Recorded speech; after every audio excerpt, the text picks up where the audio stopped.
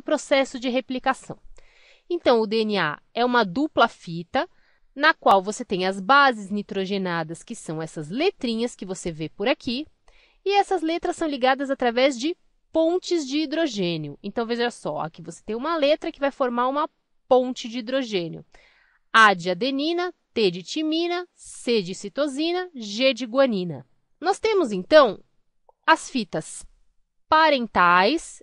Essa é uma fita parental, essa é outra fita parental. Fita parental é aquela da molécula mãe, ou seja, aquela que vai dar origem a duas novas fitas. E você vai ter as fitas filhas, que são as recém-sintetizadas.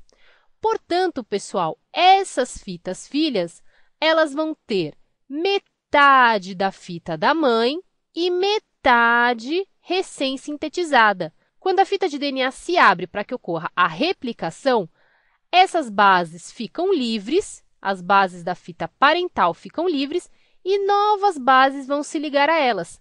Portanto, é uma replicação semi-conservativa, ou seja, conserva apenas metade da